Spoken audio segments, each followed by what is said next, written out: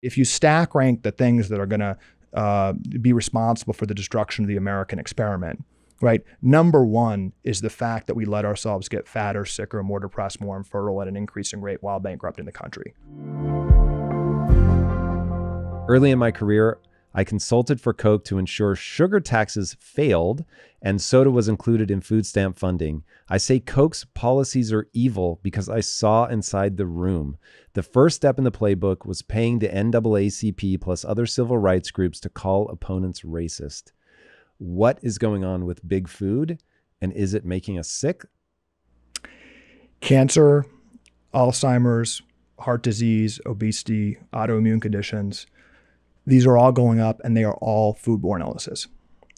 And the fact that there is not clear communication about that from our medical leaders and public policy leaders, I think is the biggest scandal in America and the most dangerous scandal. We are being brought to our knees by metabolic dysfunction tied to food. 8 of the 10 killers of Americans, as I mentioned, some of them are directly tied to food. That also includes depression. Depression is skyrocketing, and as Chris Palmer at Harvard and some other prominent doctors are pointing out, brain conditions are metabolic dysfunctions. I frame it that way to kind of set the table that what's happening right now in America, where 30% of children have prediabetes, where insane. 80% of adults are obese or overweight, where 50% of adults have fatty liver disease and 20% of teens have fatty liver disease. You only saw this condition in elderly alcoholics just a generation ago. We're destroying our human capital and obviously our budget from something we're being told is complicated, but it's very simple. And it's taken me many, many years to come to this conclusion. And as I have through, being inspired by my sister and other leaders in the metabolic health space that we can talk about, I looked back early in my career, and I was raised with my sister kind of compulsively to get all the credentials. We're working for President Bush, working for, prominent politicians, Stanford, Harvard. My sister and I both went to Stanford, kind of going up the ranks. She became a doctor. I was, advising politicians and prominent food and pharma companies. And I think a lot of people, and I certainly was like this, kind of gets in that path and doesn't ask many questions. And reflecting back early in my career as I, worked in politics and then consulted for food and pharma, I found myself helping specifically Coca-Cola keep a huge portion of their revenue, which was food stamp dollars. $10 billion a year is transferred from the government treasury to soda companies. Whoa. $10 billion of money goes from food stamps to soda. To sugary drinks. And this is a nutrition program that 15% of the American people depend on as their core nutrition. It's called SNAP now, supplemental nutrition. There's no other country in the world that for their key lower income nutrition program, right, funnels that money to diabetes water, as I call it. Wow. Sugar consumption among children has gone up 100x in 100 years, right? It's not a medical mystery why obesity, childhood diabetes, all these things are skyrocketing. It's because of sugar, but primarily it's because of a nuclear weapon to metabolic health, which is diabetes water, which is sugar water, which is basically a new invention. So we're subsidizing that, and Coke wanted to keep it that way. What is the game exactly? Yeah. Is it manipulate the way that people think to get you to eat the most addictive foods, and so it's just a money-making scheme, or is there something else going on? The biggest issue in the world, in my opinion, is the devil's bargain, where food is making us sick. We're getting addicted and it's making us sick. And then the medical system is profiting from the fact that everyone's getting sick. So taking the food companies, in a way, if you just take their interests, it kind of makes sense. And just diving in specifically to working for Coke, they want to grow their revenues, and they want to keep food cheap, and they want to keep it addictive. So you have that strategic imperative for their business, and then it's like, how do we do that? And it's very straightforward. It's how do we rig institutions of trust? So who are the stakeholders? The stakeholders are consumers. The stakeholders are lawmakers. So who do they trust? They trust civil rights groups, they trust medical organizations, they trust their schools, they trust their doctors, they trust researchers. So you literally just go down the list, and then it's very simple. It's like, how do we rig those institutions as much as we possibly can? And when you say rig, what do you mean? Use them against the public? Let's go into specific examples. So the tweet was about the NAACP. So prominent civil rights organization has done amazing things in American history. But right now, prominent organizations like the NAACP, like the Hispanic Federation, like other many other prominent civil rights groups are pay-to-play organizations. And this was as transactional as going to McDonald's and ordering a Big Mac.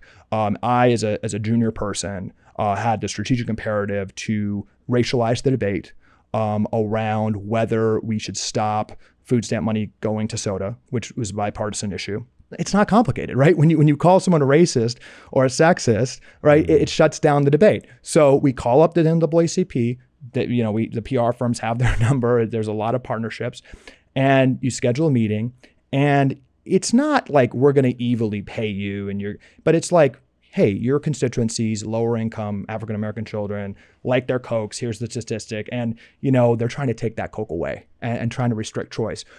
We'd love to do an honorarium, a donation, millions of dollars in this case. And would you marshal some of your allies, in various states and on the federal level to say that it's racist? What's trying to happen of restricting choice on food stamps? Sure. So why isn't that actually true?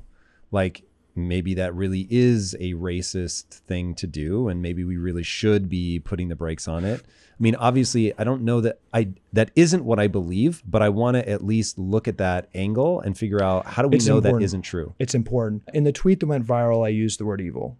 And I don't think, from being in the rooms, with, in this case, folks from the NAACP or other institutions we can talk about, I don't think many people are like truly evil. I don't think the head of Pfizer is evil. I don't think the head of, a research group that's doing, at universities that's doing fraudulent research is evil. But the system is evil. So let's just take your question here. The NAACP has the express mission of advocating for their community, which in their case is African Americans, particularly lower income and disadvantaged folks. The biggest civil rights issue in the country, the biggest social justice issue in the country, is demonstrably nutrition. Lower income American man dies 11 years younger than an upper income American man. Woof. This is because of one thing primarily. It is because their diet is on the lower income spectrum is massively ultra processed, right? It's from these ingredients: sugar, seed oils, and highly processed grains. And we can dive into all those three, but those literally didn't exist 100 years ago. These are, biologically just completely foreign but substances. they come to be, so I think the fundamental argument is going to come down to, are they trying to get you addicted? Is the government subsidizing the foods that are most addictive? Or does this all start with good intentions and the government is trying to subsidize the calories that they think they can mass produce for the cheapest? Because when you look at, everybody thought we're going to hit some sort of population crisis and we're not going to be able to feed people and it's going to be, cataclysmic. Doesn't come to pass. We end up finding ways to make food cheaper and cheaper. So it's like, is the bargain, hey, we've made you really cheap ingredients, corn, soy, I forget what the 3R grains, corn, whatever. We've made these calories extraordinarily cheap. And by the way, right, we haven't punished the people that eat the cheap calories. We've made them extremely delicious. Now, what you and I know is Bummer City, that also ends up causing all this disease. And we're going to have to come face to face with that in a second. But first, I want to figure out, do we think this started with good intentions? Maybe does it even matter? But how do you think it began? So I've become a student of this issue, and the answer is yes, it did start with good intentions, partly. So this started with Nixon. So when Nixon was running for president for re-election, food prices was a huge political issue. So it was a big political liability. It was like one of the issues of the campaign is fluctuating and increasing food prices. So and hunger to some degree, but it was really around fluctuating food prices, which were being traced to hunger to some degree. So it was a big political liability for him. And also you could argue a public policy problem at the time. So that steered this modern ecosystem we have today of massive subsidies. Do you know the moment where they decided what to subsidize? Yeah, they decided to subsidize things that become shelf stable. Okay. So they could basically manage food supplies. So that was a shift. That was a decision to shift from whole food. But as somebody that had to make shelf stable items back in my last company, it's really pulling the water out of the item. It doesn't have to be, I mean, it is going to be processed, but it doesn't have to be bad for you. So we just hadn't run the experiment and people didn't know what was going to end up? 80% of the 80% go right now. And I think a lot of this is not in quest to what I'm seeing is to highly processed grains, is to, enrich flour basically. So if you look at any, go to a gas station and pick up any processed food, the first ingredient, probably second and third, is some kind of highly processed grain. And the processing, or sugar, quite frankly. Exactly. So it's sugar, seed oils, and highly processed grains. It's actually miraculous what American ingenuity can do with those three ingredients. You take any food into some mixture of those things, and it's usually multiple sugars, multiply highly processed grains, and multiple seed oils, canola, soybean, things like that.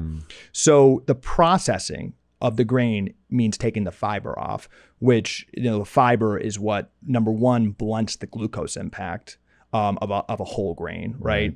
Number two, it's where a lot of the nutrition is, but it erodes, it goes stale. So the processing is taking that fiber off. So that's what the 70s with these good intentions basically did. They're like, we need these things to sit on the shelf for years. So we're gonna take that fiber off, and then we're gonna create these frankenfoods. And add them with a lot of sugar to make them more addictive. And I know you've talked to people in the past who've helped weaponize, and I think weaponize is the right word, our food system. This is one of the largest industries in the world, and they've got very smart people. And then as we've, basically subsidized and created more frankenfoods, and, since that time, ultra processed food has gone from well below 20% of our diet to now close to 70%. So the incentives and this emphasis started with good intentions, but I'd actually frame the question, like taking it today, is like, what is the biggest problem in the world today? The biggest problem in the country, like if you stack rank the things that are gonna be responsible for the destruction of the American experiment, right? Number one is the fact that we let ourselves get fatter, sicker, more depressed, more infertile at an increasing rate while bankrupting the country. I mean, we're 20% of, and I just wanted everyone to really focus on these statistics, because I think when we talk about the growth of healthcare spending, it's like our eyes gloss over. It's so common to hear this. It's like 20% of GDP growing at an increasing rate. Healthcare is the largest and fastest growing industry in the United States. Let's just step back. That's awesome. And think Taking about care that. of people. It's one of those, I think part of why people, their eyes gloss over is healthcare is tied to, every one of my employees cares about their healthcare. Right. Every one of them on the way in wants to know, what are the options that we offer for insurance? People really care about this. And so what I think people miss, and this is where you really got my attention, is you're like, everything is about creating confusion. Right. And the goal is just to create enough confusion, whether I'm shutting you down because I'm calling you a racist and I'm saying this is problematic, or I'm funding a study that says, no, it's not, sugar's not the problem, genetics are the problem, or what's the most recent one, gas stoves or whatever. Gas stoves, not what you're cooking on them. Yeah, exactly. So it's like they're trying to create enough confusion so that this seems like a very complicated thing. And we're all missing the point that the reality is, and this is where I was like, we can't do this whole interview and me not ask the questions, even though I don't agree with them. They're even in the hardcore fitness health industry, people are like, a calorie is a calorie. Right. And that if you're saying that one calorie is better than another, you're out of your mind. So if it's if the people that are shredded and they look amazing and their whole focus is health, even they're pushing something that I'm like, at a cellular level, you are out of your mind. Right. Then you understand how confusion ends up taking over this whole argument. So it's been an amazing journey the past couple months. As I said, I was born and raised in DC, started my career there. I've met with 50 members of Congress and senators on this issue, actually. Some of them have DM'd me. I've been doing a lot of work in DC. And I think even with them, very well-intentioned, they have kids, they see the massive metabolic dysfunction, prediabetes, obesity among their children. They're very worried. But just to paint a picture, sitting with members of Congress, they don't even understand the concept fully that they're playing the game that's been created for them, where both parties are debating how to increase access to the system that's creating destruction. I run a company too, and healthcare is very important, but everyone's concerned about access to a system that is causing violence. And my framework on this— You have to explain that. My framework on this is I think, how we've been gaslighted. When you can think of any medical miracle, what would you say a medical, just what comes to mind when you think of what's really propelled life expectancy in the last 100 years? Antibiotics. Great. So antibiotics is a solve for an acute situation. It's something that's going to kill you imminently, that infection. You take it for a week and you stop using it. Any medical, I would argue, anyone can think of or name that's really propelled life expectancy forward is for an acute situation, complicated childbirth, emergency surgical procedures. Giving birth 100 years ago for a woman was more dangerous than having breast cancer today. That's crazy. An appendicitis, a gunshot wound, these medical miracles. And, if you have a burst appendix or you have something that's going to imminently kill you, we have a miracle medical system. Unfortunately, today, what's happened is we've taken that trust and we've asked people to trust the medical system on chronic conditions. So now 90% of healthcare costs plus are on managing chronic conditions of people that are already sick. And what's happened, the more statins we prescribe, the more heart disease goes up. The more metformin we prescribe, the more diabetes goes up. The more SSRIs we prescribe, the more depression and suicide go up. You have to be careful with that one. So, because that isn't causative, right? It's not like we don't know, I suppose, but it's certainly the studies have not been done that say that the more statins you prescribe, the more heart disease goes up. But there certainly is a correlation that we have not managed to reduce the incidence of that.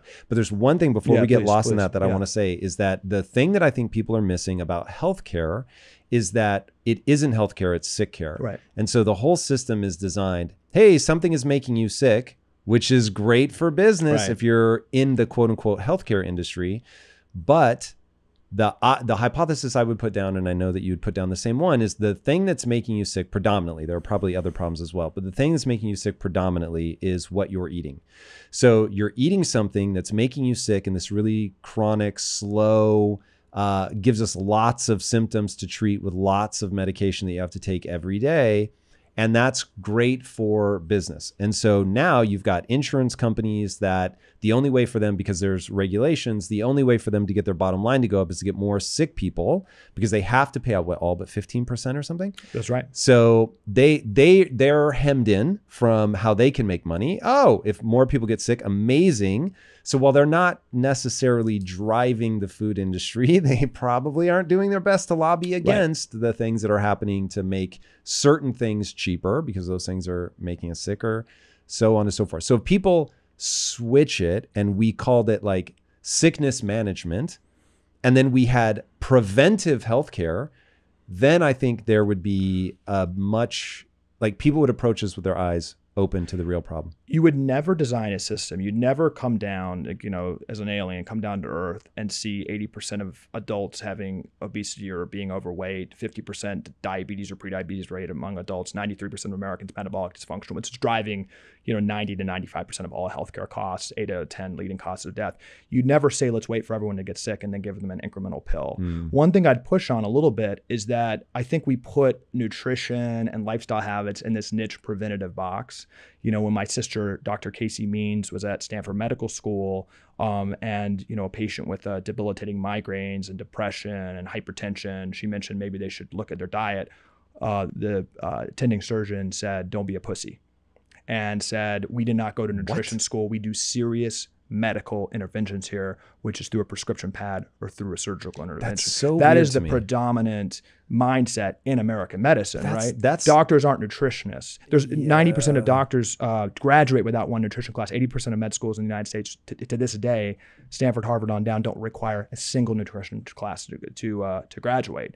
That is scandalous. But it's scandalous. This is where it points to something other than evil. This is just moronic. Well, I think the system is evil. I don't think the dean of Stanford Medical School is evil, right? But when Calley was there, the dean of Stanford Medical School was a pain specialist, Dr. Pizzo. And the lifeblood of medical schools, right, is funding and research funding, and the vast majority of that comes from pharma. So when he was dean of Stanford Medical School, Dr. Philip Pizzo, he accepted a multi-million-dollar donation from Pfizer and other leading opioid companies, okay? And they built a new center. And then he was appointed to the NIH panel to make, in 2011, I believe, to make opioid guidance. And he appointed 90% of the people that he brought on that panel also had conflicts, not just with their research funding, but personal consulting payments from opioid companies. And they created more relaxed opioid standards. And today, when you hear about the opioid crisis, 80 to 90% of people that overdose and die from illicit opioids, that started with a legal prescription pad. So it's all very nice, but like that's how the system works. So it's like, is Philip Pizzo, who's still at Stanford, is he a terrible person? I don't think so, but I do think it's a lack of moral clarity and frankly, a lack of leadership that they don't call this out. You know, I have talked on this journey to leaders at, you know, Harvard Medical School, to leaders at insurance companies, to leaders at pharmaceutical companies. And they're aware of what's going on, but there's plausible deniability for everyone in the system. So I do actually think, and you know, I'm advised, you know, everyone likes their doctor not to attack doctors. And I think doctors by and large are doing great work on an individual level and trapped in a bad system. But I will say this, I think anyone smart in these systems, I think understands what's going on. And it's not, just going back to what you said real quick, it's not that we need to stress, I don't like this bucket of prevention. That's interesting. Why? Food is the best reversal. It's the best reversal. So let's just take an ounce of prevention is worth a pound of cure. But I think we put food in this niche. It's very important for prevention. We should be, if we were creating our healthcare system from scratch, we'd be paying. You just want them to also use it instead of drugs for curing somebody. I'm asking the medical system to trust the science. Take somebody with Alzheimer's, take somebody with depression, right? Take somebody with other conditions. Let's take those one by one. Alzheimer's is now called type 3 diabetes. The book, The End of Alzheimer's, a lot of research coming out of major universities, by far the most efficacious way to reverse, you can actually reverse dementia, is a rigorous food and lifestyle intervention. And you know, a lot of people in the medical system throw up their hands like, nobody's going to do that. No patients are told that. I have yet to meet a person whose parents are dealing with Alzheimer's who's even been mentioned that from the doctors. It's not in the standard of care. You know, we propel government money, tens of thousands of dollars, if not more, per patient, per Alzheimer's patient. We could pay those patients to exercise. Like, there's public policy means to promote what is the best medicine. Depression, 150 minutes of moderate exercise, zone 2 exercise, like light exercise, for 3 months consistently, 150 minutes a week, is, according to peer-reviewed academic studies, is more effective than SSRI, the leading antidepressant, with less side effects. Psychologists aren't telling that to patients. If your mission is achieving excellence, you must support your body.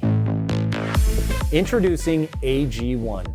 This powerhouse blend is packed with 75 premium vitamins, minerals, and whole food sourced ingredients that elevate your immune system, uplift your mood, and promote restful sleep. And Athletic Greens is offering our listeners a free 1-year supply of vitamin D and 5 free travel packs with your first purchase. Don't miss this opportunity to optimize your health and truly be legendary. Let's go to another one, diabetes. We spend $1 trillion plus of government money on diabetes management. Until 2018, the American Diabetes Association, which sets the standard of care for diabetes, says that if you take your drugs, you can eat whatever you want. They literally said that on their website. They said you can continue eating whatever food you want. And just real quick, back to the statins, the metformin, these drugs, I would argue actually they are. I'd argue actually that they're statins. Causative. Absolutely. Because what's happening is when you're given a statin, it's like this solves the problem, right? When you're given metformin, literally the American Diabetes Association is saying you can eat whatever you want. Now with Ozempic, you have Dr. Fatima Stanford at Harvard, Ozempic, on 60 Minutes saying that obesity is genetic, that it is, quote, not tied to food or lifestyle. That is crazy. There's no universe in which that was said. What's that? There's no way. On 60 Minutes. False. Not on possible. 60 Minutes. There's no way. And she said, food, it's a relic of the past to tie food. And she said it's, quote, a brain disease and genetic. This issue that's only been an issue in the past 50 years. So think about this. This is the food is not implicated in obesity, according to this person. Everyone should watch Dr. Fatima Stanford, who's the lead obesity doctor at Harvard, talking on 60 Minutes. She is paid tens of thousands of dollars a year by Novo Nordisk, the maker of Ozempic, and of course, this new field of obesity medicine stands to gain lifetime patients. So Dr. Fatima Stanford at Harvard has also said that it is, quote, structural racism to not have government funding for Ozempic. So let's go back, we're going all over the place here. I think it's good. I think this is a complicated, multifaceted issue, but let's go back to the NAACP, right? This is actually crazy. So the NAACP, the number one issue for African-American children, right? It's skyrocketing rates of diabetes, obesity, which is really setting their lives back. Obesity is cellular dysregulation, particularly in the brain. You're over 2 times more likely to commit suicide or have depression if you have, pre-diabetes or obesity. Excuse me. Diabetes is cellular dysregulation, and obesity is the visual manifestation of that. That's the problem. Right? Like the problem is that there's not great habits and we're eating inflammatory food. So the NAACP didn't look at that. They said, let's keep soda. Now you wouldn't even believe this. The NAACP is being paid by Ozempic to argue that it's a civil rights issue to give those same kids Ozempic. Okay, and here's the problem with that. Here's the problem with the statin and metformin, this siloing of conditions.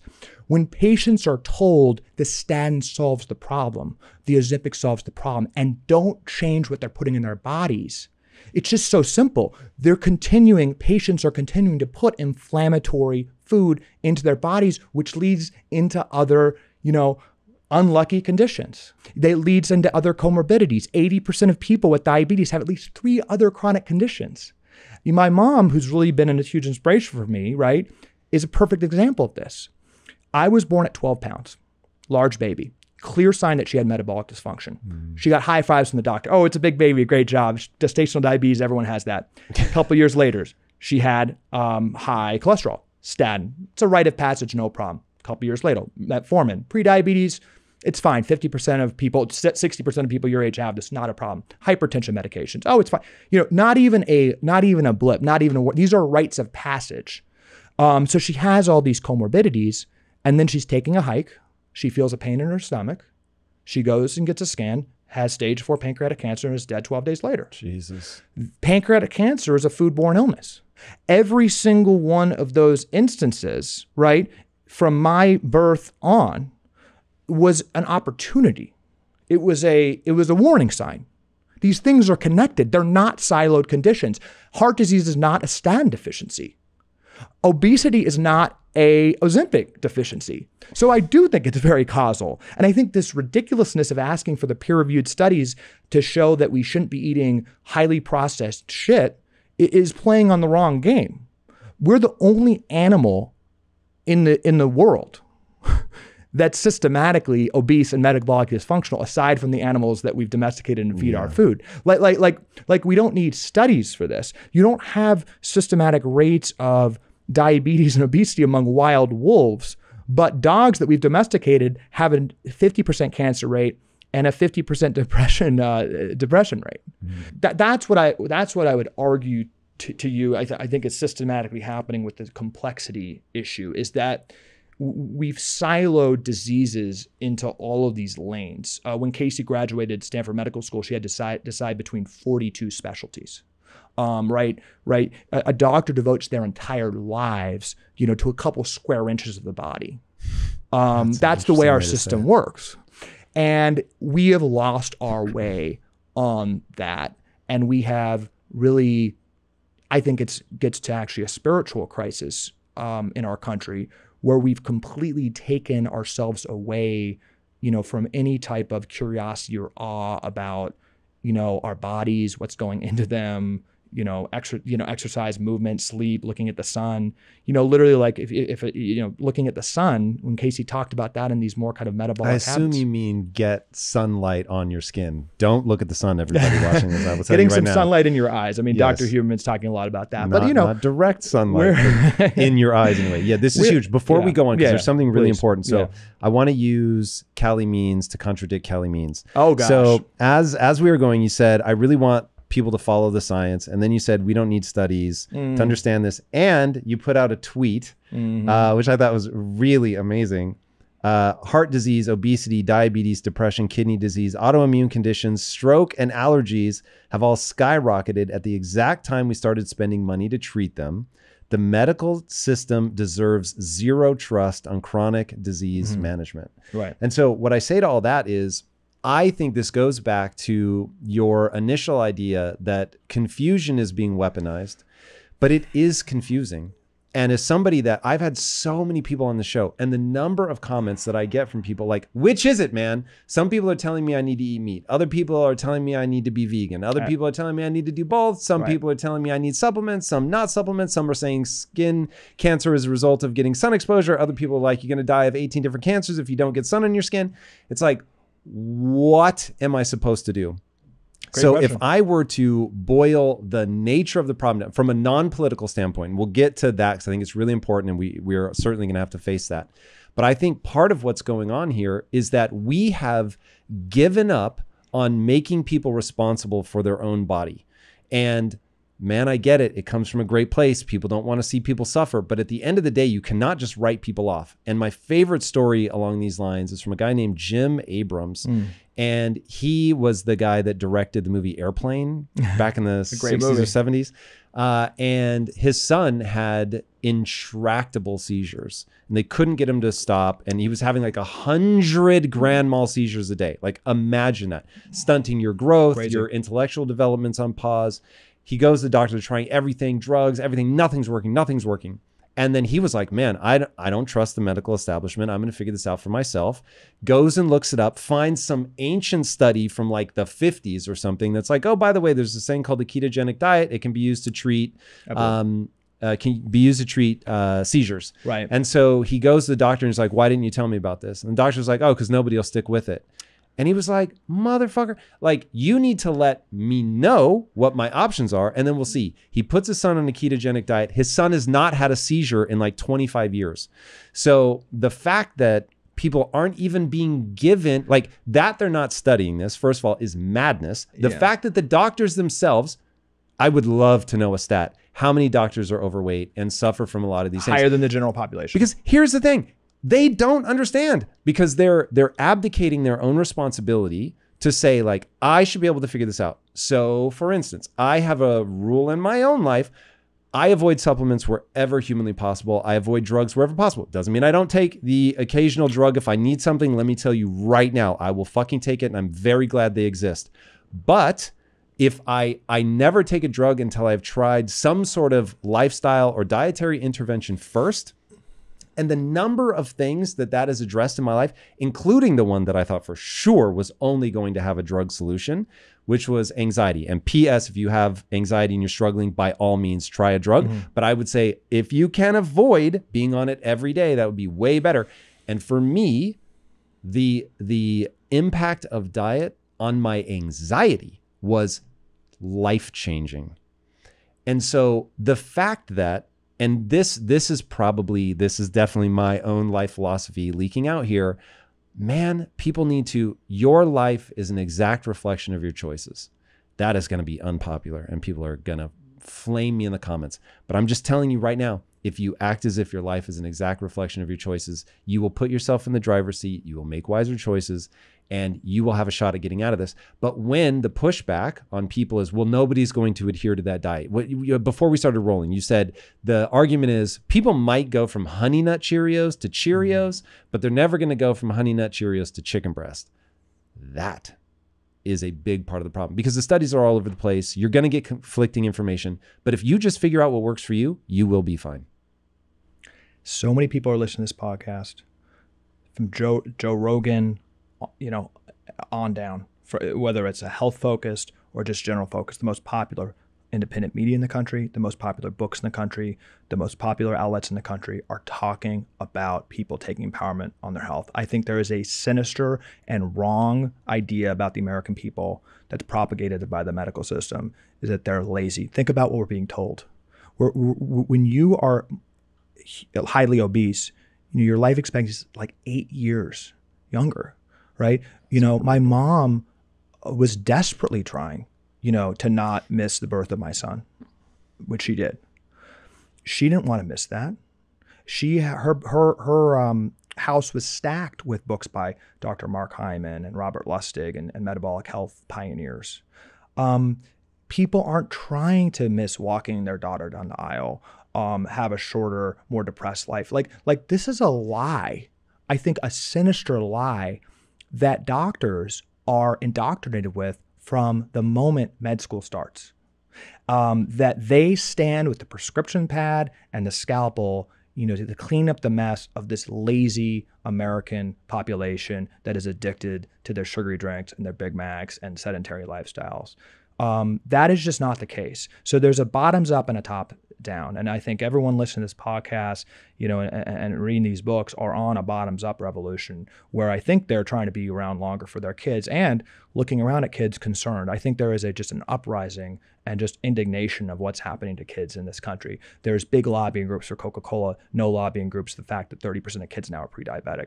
So I just think that this whole idea, people want to be healthy. That is a premise I refuse to be dissuaded of. And people need the information. And the first message that I'm trying to establish is the first part of bottoms up is understanding the systems that you operate in and having the courage to speak out. When the American Academy of Pediatrics, the majority of their funding comes from Pharma. They receive millions of dollars from the maker of Ozempic. They receive millions of dollars from makers of diabetes drugs, right? And they say that the first thing a kid should eat is highly processed grains. They're arguing that... Whoa. Where did they say that? The American Academy of Pediatrics pediatricians give a pamphlet out, and they say the first thing a child should eat is little puffs. Literally, that's what the recommendation from breast milk to Cocoa Puffs. To puffs, which is just absurd. Obviously, if you think about just how we're biologically and evolutionally made, what to eat. And of course, the American Academy of Pediatrics, with absolute violence happening against kids, as we're subsidizing tens of billions of dollars for soda.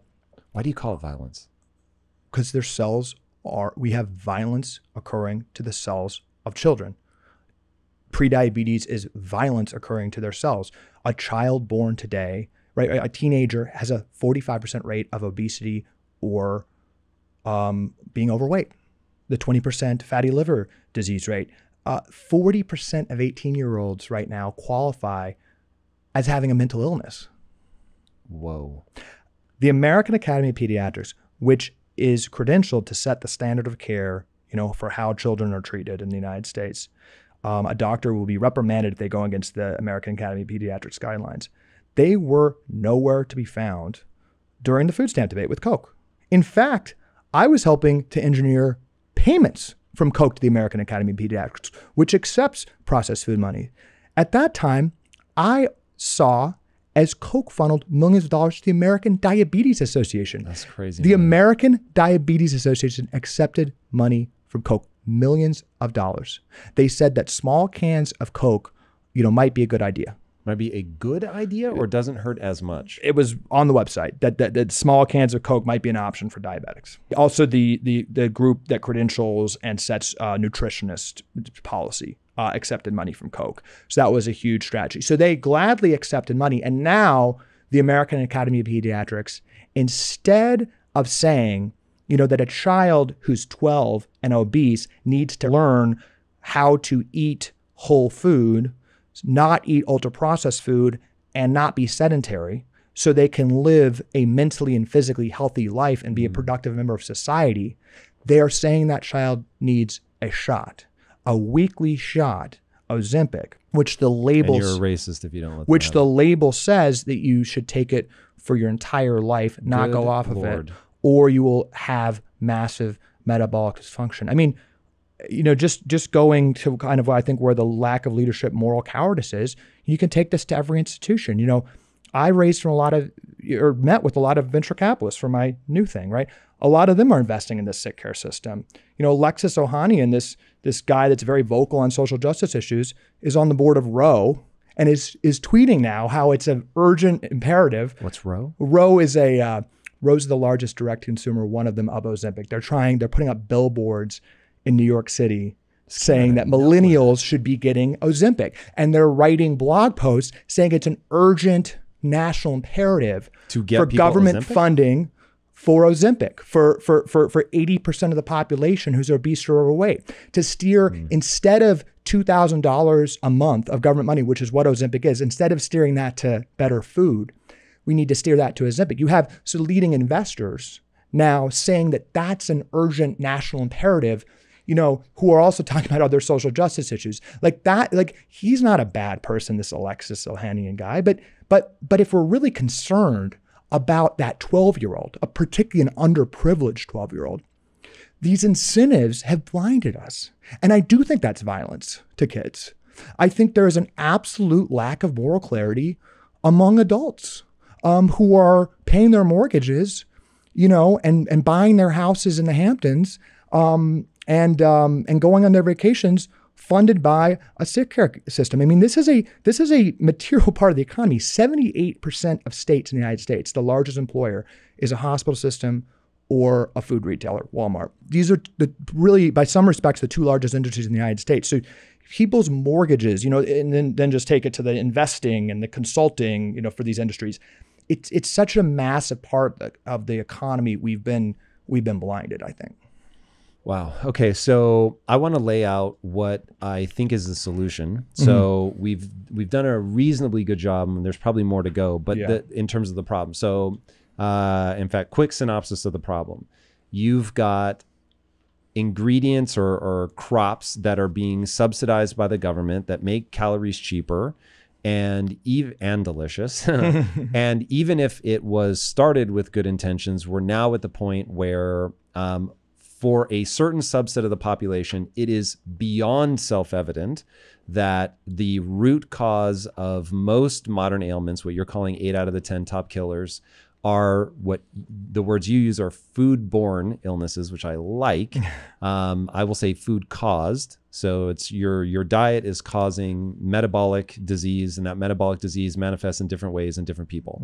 But it's 8 out of the 10 top killers. And so you're eating too many grains, you're eating way too much sugar, you're eating way too many highly processed food items. Okay, that's the problem. That's creating this metabolic dysregulation, which is killing people on the installment plan. All right, solution to me is really simple. And people can argue about the finesse of this, whether you should be vegan or whether meat or carnivore or whatever. Honestly, on that, I don't care. Yeah. But I will say that the really simple baseline, so that people don't feel like, oh, this is all over my head. Eat whole food whenever possible.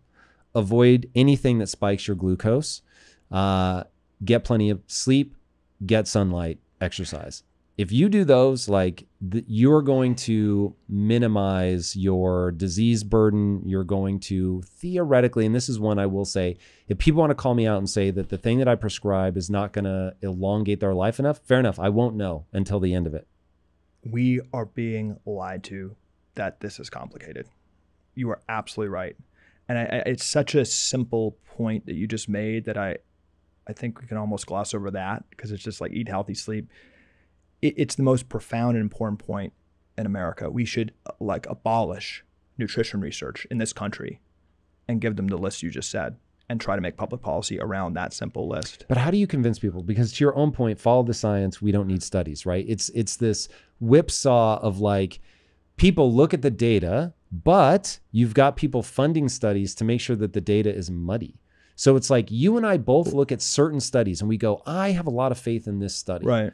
But the thing that makes me so arrogant in my approach is that I've done it in my own life. Right. And so you can tell me whatever you want about how I should eat. And I just know I used to be 60 pounds heavier and I'm not now. And I've maintained that for years and years. If I go over the holidays, I let loose, I eat all the foods that are going to kill me. Right. It's wonderful. And I really enjoy it for a short period of time. And I put on fat during that time. And I have no stress about it because I know exactly how to lose that fat.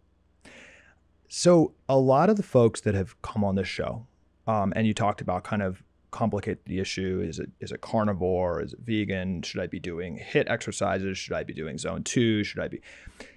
The folks that have been at this microphone have changed my life and brought me on this path. I just want to say that. I also want to say that there are incentives, I think, among influencers and among researchers and really among everyone to complicate the issue. I think we are being systematically gaslit by the incentives on every level to think that this is complicated. I take a little bit of objection to some of the folks with all of these protocols for exercise, and there's heated debate. There's tweets that go viral, just slamming, certain exercise mindsets. They're saying you're doing too many HIIT exercises, high intensity interval training is bad, saying that you have to be doing, these resistant exercises, litigating and slamming the other side. I just have this message. I think we're losing the plot a little bit here. If you commit to 150 minutes of getting your heart rate up a week, that is 99% of it. I don't think there's an epidemic of people that are committing to 150 minutes a week who are not achieving their health goals or not seeing improvement. I just personally speaking, with my mom dying, with me being on this mission with a new son in the world, worried about him, trying to improve my personal habits, I got very in the weeds on all the protocols. And then I just committed to that 150 minutes. And then I became more curious. And now I research and You're already eating whole foods, right? This is the list. I think it's very much what you said, but it's the unholy trinity. If you scan your label and don't eat seed oils, soybean, canola, sunflower, seed oils, which were created in 1910 by John Rockefeller as an industrial byproduct of oil production. Our body is not biologically created to eat. This is a new substance in our diet now, one of the top sources of American fats. If you cut seed oils, if you cut highly processed grains, as I talked about earlier, the processing takes the fiber off. And if you cut added sugar, which is up 100x in 100 years, if you scan your label for those three things, you are 80% there because you'll be pushed to a largely whole food diet. So again, start with that, but there's sub things. You're talking meat or vegetables, try to have ones that are fresh without a bunch of pesticides, that are organic, that are pasture raised. We can go deeper into that. But if you cut those three ingredients, seed oils, highly processed grain, sugar, and this is where I think it gets a little bit I think people, well, is it really that simple? Yeah, yes. If we geared not just nutrition policy, if we geared economic and health policy in America to eliminating or reducing those three ingredients, the amount of human capital in this country that would be unleashed, the amount of increased fertility, the amount of increased economic productivity, the decrease in depression, it's unfathomable what would happen. And it really is that simple of attacking. And I'm not even talking about bans yet. We subsidize bans. I'm not even arguing yet to ban anything. We subsidize those ingredients over $100 billion a year, not just food stamps, which is a $115 billion program. 70% of it goes to ultra processed foods, which is basically those three ingredients, 70 to 75% of food stamps. Also, school lunches, federally subsidized school lunches, one of the top sources of nutrition for children. There's no sugar limit in those lunches. Michelle Obama tried. She ended up being co-opted by the food industry, ended up talking a lot about exercise, which is what the food company pushes people to do. Eat all the sugar in the world, but just make sure you work out. That's why I was pushing back on the 150 hours thing. If you're not eating whole food already, exercise isn't going to. Oh no, it's a stack ranked. It's stack ranked. You have to get food right. And when I say foodborne illnesses, just to be clear, food is number one, but it's metabolic borne illnesses. So let's just be very clear. Those ingredients. Then what should we put in? What should we put into our bodies? I think if you cut those ingredients, you're well on your way, but think about the micronutrients. Think about the fiber. Think about those omega-3s. You talked about not taking supplements. And this is where I think the spiritual element comes in. Why aren't we trained in school? Why aren't we talking about this amazing hunt for elements that help our cells in our food? Why isn't any curiosity? I think it is so fascinating. It's taken me to later in life to really, but it's so interesting, right? What omega-3 versus omega-6 is, how, for the all of human evolution, we were, predominantly omega-3s, and now we're 20 to 1 omega-6s, these inflammatory oils found in processed foods. It's totally screwing over our cells. Doctors don't even know that. Doctors don't even know these things. But get on a journey. Once you cut those three ingredients, get on a journey of hunting for the micronutrients, the fiber, the antioxidants, the omega-3s. And then you can find those in a vegan diet or a carnivore diet or whatever. I actually would argue, that the big carnivore influencers who are good and the vegan influencers, they've got a niche, right? They're slamming the other side, but they're essentially arguing the same thing. It's to get back to basics. It's to get back to hunting for the micronutrients, that we biologically need. So that's the most important thing. I would say on exercise, there's a lot of people, and again, go deep. A lot of the influencers come on. I learn a lot from them as I'm on this journey. But I'm telling you, you will not be misled if you do anything to get your heart rate, above a zone 2 or above for 150 minutes a week, and stay consistent on that. Is that for you though, after you get the food right, or is that more important? You have to get the food right. Yeah. So you've got, like my son, like it is child abuse to give a child added sugar. And I know it's very normalized. I know, we all go to the birthday parties, and especially for an infant, 0 to 1 to 2, 3, I'd say well into the child's life, if we have any control of their food, I believe it's child abuse. Sugar by... Would you so your son's 7. No. He's 1. Well, he's 1.5 now. When he is 7 and he's at a birthday party, would you let him have a cupcake or a piece of cake? What I'm trying to do, so I would not be punitive, because I think that leads, that can lead to a lot of issues too, right? And a child does need to learn how to make their own decisions. What I would try to do, and I think what we should do for every child, is training them from the earliest age possible how dopamine runs our life. How, for an adult, really we are rats in a cage going from dopamine hit to dopamine hit. We wake up, we check our phones, then we grab the coffee. Most huge portion of the internet bandwidth is porn. We watch TikTok, we watch the TVs, we grab alcohol after work. Even at work, we have all these enterprise applications like Slack that are just triggering our dopamine. We literally are just mice in a cage running from dopamine hit to dopamine hit. And I think where we've been wronged and gaslighted a bit is that food has been normalized and we don't put it in that box. What's happened is there's highly addictive drugs and highly harmful drugs in our food. If you actually want to just take a scientific approach to analyzing the negative impacts of drugs, sugar would be at the top of the list. Sugar would be above heroines, methamphetamines, any other drug. If you attribute the deaths to sugar versus any other drug, it dwarfs it. The fact that it doesn't, immediately make you high like an opioid right away, it actually makes it more dangerous. It's more nefarious, but it's highly addictive. If you do brain scans, which they've done, of the dopamine receptors in your brain with sugar versus opioids, it triggers the exact same parts of the brain. Mark Hyman's talked a lot about this. Dad, I just want to know if I can have a piece of cake at this birthday party. It is a huge goal to train, to talk to my kid about the journey I've been on about being discerning. So you're not going to have a hard and fast. You maybe haven't thought through it. I can tell this is like, I'm not sure what to do with little Timmy. I think that when you are in control of your child's diet, I do think it is wrong for sugar to touch their mouth. Wow. So really hardcore. No, but you're in charge of your child's diet, I think, very early on. I don't think you're fully in charge of them at 7. Right. My hope would be to train them use this as an opportunity to talk about how society has been so wrong on things that are very normalized, about how society used to say smoking was fine and doctors smoked in offices. That would be my hope. I also think that, if you go down the list, chronic stress management and people feeling, independent and making their decisions is also extremely important. So the tactical implementation, but I think it's tough, but I do think we need a mindset shift on how we train kids, and absolutely with babies. You're starting your kid off really far ahead if you have a metabolically functional environment for the first couple of years. The degree of drugs and food that we're giving children right now really do, set them back. It's damaging the microbiome.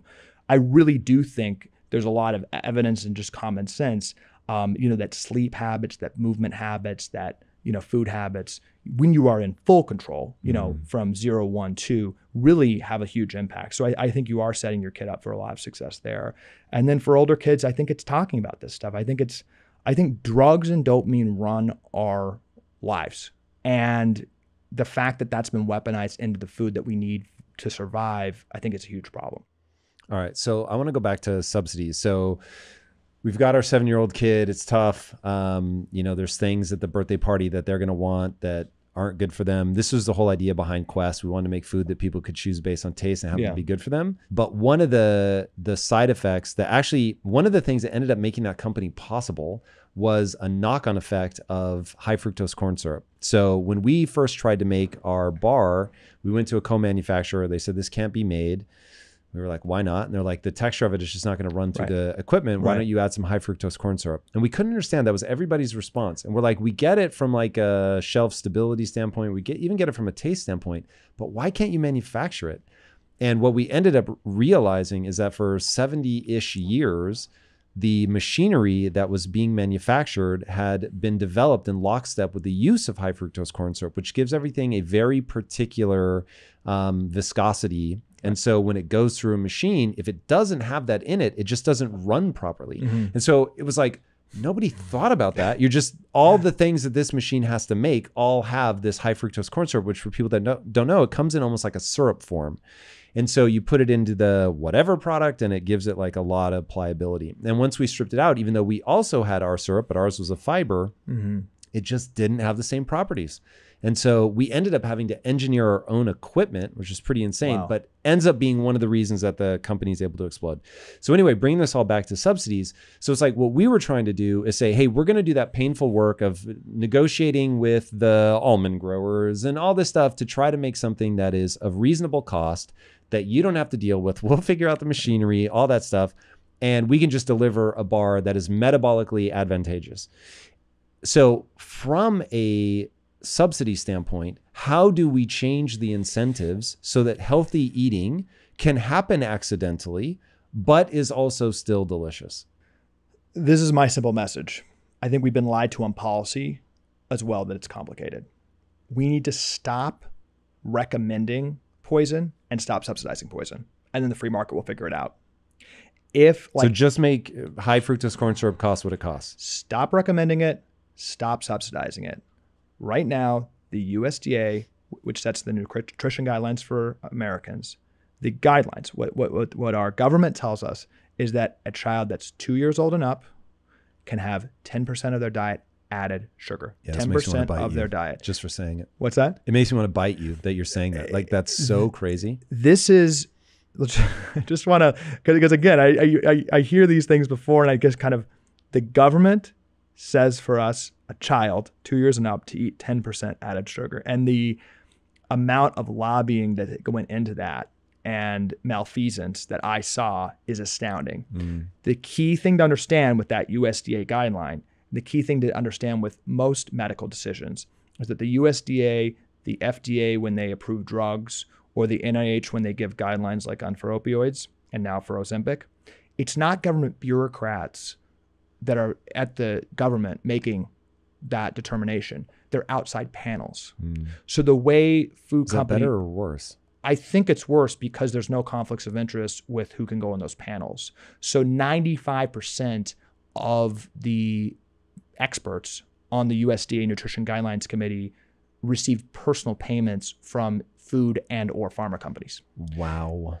Dr. Fatima Stanford, who we talked about, who's the Ozempic shill from Harvard, you can't even make this up, was just appointed to the 2025 committee to make the nutrition guidelines. Wow. The same person who says that obesity isn't tied to food or exercise. So that's the level of corruption. And then of course it's just a revolving door with all these agencies. You know, the classic case where the chair of the FDA, Gottlieb, just, you know, went straight to be the board of Pfizer. So it's just like a total revolving door where there's no restrictions on not only research grants, which is the lifeblood of these academics industry, but personal consulting payments from processed food companies. So if there's like we say, oh, it's complicated. Oh, patients don't want to do this. We have the United States government saying 10% added sugar. Didn't the Food Compass says like, Lucky Charms are better, 3 times better than eggs or something like that? Yeah, I think sometimes we think that this is a thing of the past. You know, we know about the food pyramid in the 90s where some corrupt research from the Sugar Research Council said we should be eating more sugar, more carbs, less healthy fats. Insane. This is still happening. So not only do you have the guidelines bought off, you have the preeminent nutrition study today is the Food Compass. So this is very classic. It's millions of dollars directly from the NIH Tufts Nutrition School, which is one of the preeminent nutrition schools, and also millions of dollars from processed food companies. They go into the same study. This study comes out on the press release. It says the purpose of the study is to impact childhood nutrition marketing guidelines. It's the point of the study. And it says that over 3 dozen name brand cereals, including Lucky Charms, Honey Nut Cheerios on down, 3 dozen are recommended. Multiples more than eggs, which are discouraged, and beef, which is discouraged. Now, this is funny if it wasn't tragic that the food companies, think about this, right? The maker of that study, the dean of Tufts Nutrition School, he actually called me very angry. It was actually, I'm like, geez, you don't have a lot to do. My partner and I, my new company, we're working to expose this stuff and change it. But it's just so ridiculous, and people hadn't talked about the study. So what we put out went pretty viral. Joe Rogan tweeted about it, or Instagram did, and Fox News started covering it. And he called me. He couldn't even make this up. He called me from Davos, like fuming. He's like, emails me, you need to pick up my call, calls me. And he said that the food funding is the lifeblood of nutrition schools. And that just is what it is. And I asked him, because I did some research, I said, well, you've received personal payments, not just research payment, personal payments from almost every processed food company you can imagine, and another direct-to-consumer issuer of Ozempic. He is receiving payments, consulting payments from an Ozempic prescriber, one of these companies that's mass advertising in TikTok ads, Ozempic to millennials. That's who's paying him. That's who's paying for his, vacation house in Massachusetts. And I asked him just point blank, I think what everyone would want to ask him, does that impact your decision making? He's like, of course not. We have a disclaimer in the study. The truth is, hitting your career goals is not easy. You have to be willing to go the extra mile to stand out and do hard things better than anybody else. But there are 10 steps I want to take you through that will 100x your efficiency so you can crush your goals and get back more time into your day. You'll not only get control of your time, you'll learn how to use that momentum to take on your next big goal. To help you do this, I've created a list of the 10 most impactful things that any high achiever needs to dominate. And you can download it for free by clicking the link in today's description. All right, my friend, back to today's episode. The big processed food company that even funded the food compass was Danone. Like, they don't, they did take cereal money, but he's like, Danone makes almond milk.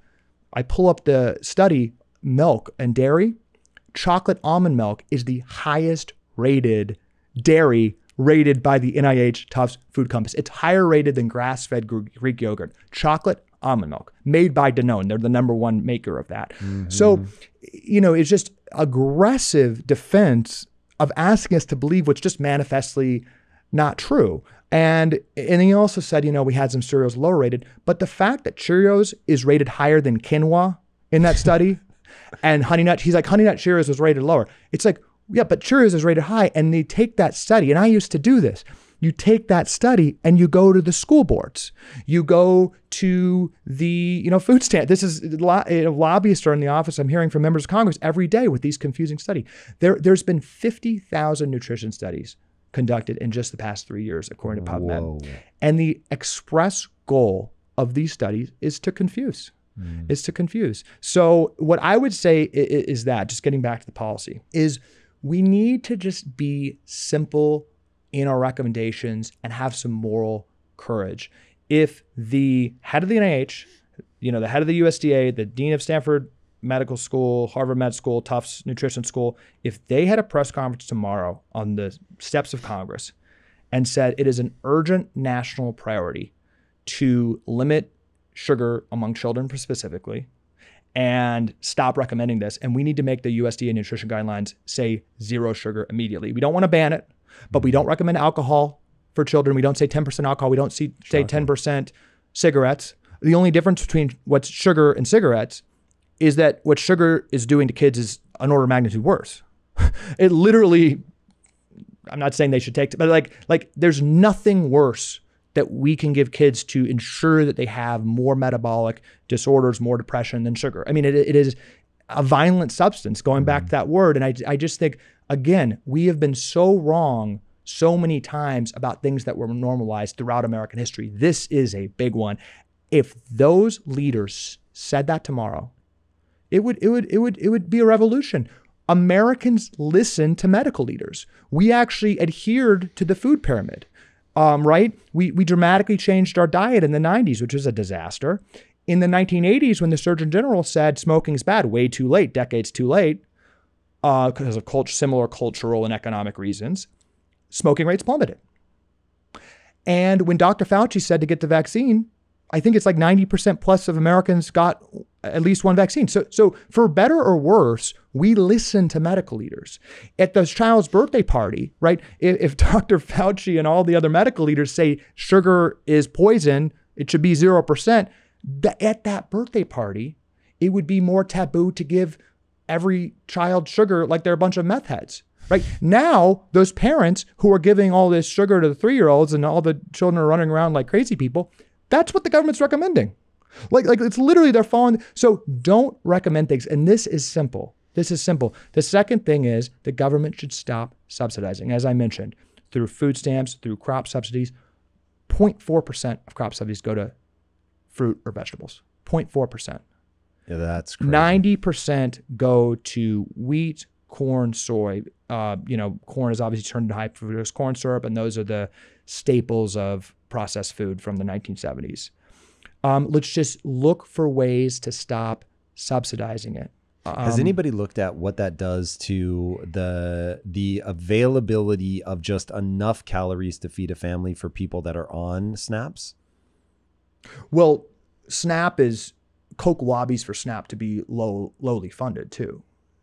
So lowly funded. Like there's express lobbying from processed food companies to keep the SNAP contributions low so people can only afford processed food. Whoa. That's what you're asking. No, that wasn't what I was asking, but that's even weirder. So what I'm saying is, let's say that, so if we remove subsidies from the grains and stuff, going back to my early devil's advocate, like what if they're really just trying to make cheap calories available? Because honestly, even I really want people to be healthy and I want them to eat whole food, but I would much rather people have Coke and terrible things and be alive than these calories just not be available and they're starving to death. Now, I have no idea if that could be so fake and it's not even an issue, and it'd be so easy to get them chicken breast and carrots, whatever. But I haven't looked at it. So that would be the one thing I would say, like, has anybody looked? Is there anything that is, it doesn't even have to be hyper palatable, but is there anything palatable that we could make available on SNAP so that when we get rid, we say no more subsidies that lead to Coke in the first place. And then even if people are going to keep making Coke, don't let it be purchasable with SNAPs. What do they eat then? Yeah, I hate to do this, but I'm going to dispute a little bit of your premises. Please, I literally have no idea. So, I come from a libertarian, early in my career worked for Republicans, right? Free markets and individual choice is really important to me. What we have right now is a total corruption of the system, where we have a $115 billion government program in the case of food stamps, right? Lobbied to basically subsidize and pay for poison, which then costs trillions of dollars of downstream health impacts. So if you change that, that's not messing with the market. That's correcting the market. If you said for a government nutrition program, it needs to be, even cutting out those 3 ingredients, even saying it needs to be whole foods that, or packaged foods that don't include seed oils, sugar, or highly processed grains. If you did that tomorrow, you'd have Amazon and all these companies and, there'd be Quest product, if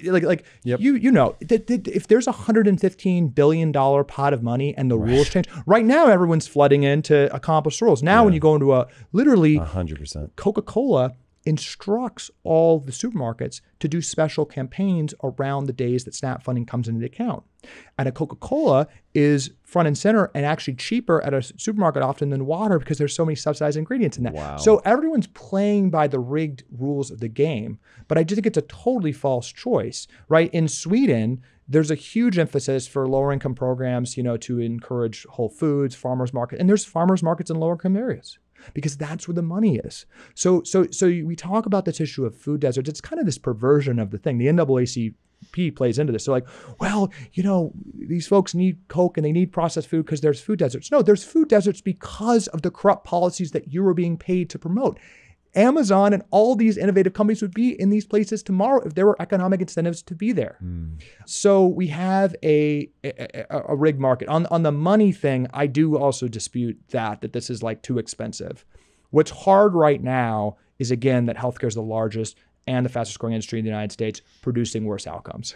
In our industries, innovation is better prices, better service. It's the opposite, and it's the largest industry in the country.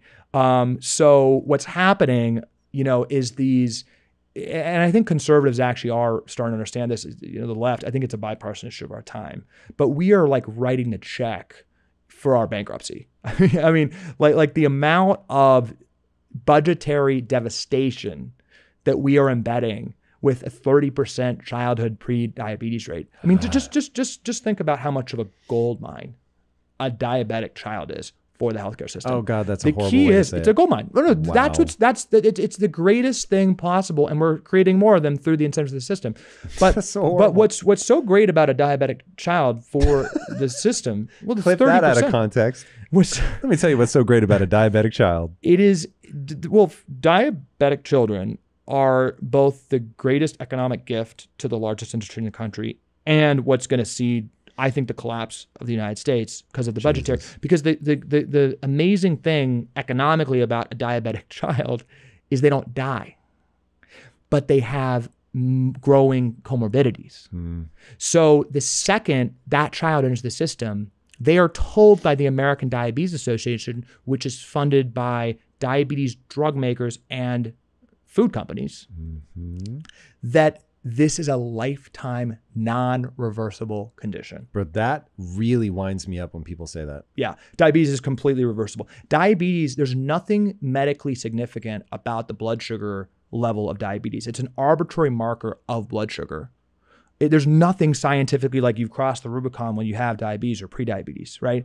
It's completely under our control and completely reversible through food. If you do your simple program of, moving and eating whole foods like every other animal in the wild is able to do, you can reverse metabolic dysfunction and reverse diabetes. But so just think about that child. That child enters the system, and if they're lower income, they're on Medicaid.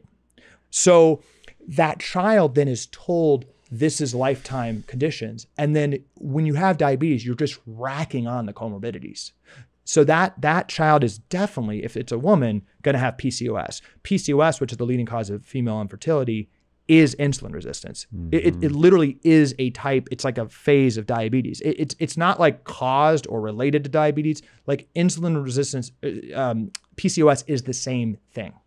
And now 25% of women have PCOS, which is skyrocketing. Male sperm count is plummeting, which is highly metabolically related. That child is going to obviously deal with obesity, most likely depression, be on an SSRI. Like 25% of adult women in the United States are on an antidepressant. So that child, as they grow and are told these are just things to manage, is just going to rack up all these comorbidities and just be a gold mine. And that sounds very morbid, but like that is how it works, and it's tragic. Man, they say don't kill the messenger, but good Lord, your message is god awful. It's funny because I've been in this space for a long time, but this is really like hearing it like this. I've heard people rail like, you got to get the money out of politics. I never really understood what they meant, but I thought they meant campaign donations, but now I'm realizing that this is a far more gnarly setup. Well, the food industry spends 11 times more on nutrition research than the NIH, and the NIH itself is able to, obviously it's basically a grant making organization that gives to folks with conflicts of interest. So it's rigging institutions of trust. It's as we talked about, rigging the research institutions. Do you really see a way out of this? Because this is now Because if all the incentives are there and people are throwing money, you'd have to get the money out of big food. I'm a little bit upset you're feeling despondent. This is an optimistic message. There are not podcasts like this in China where, folks are ranting against the incentives of the largest industries in the country.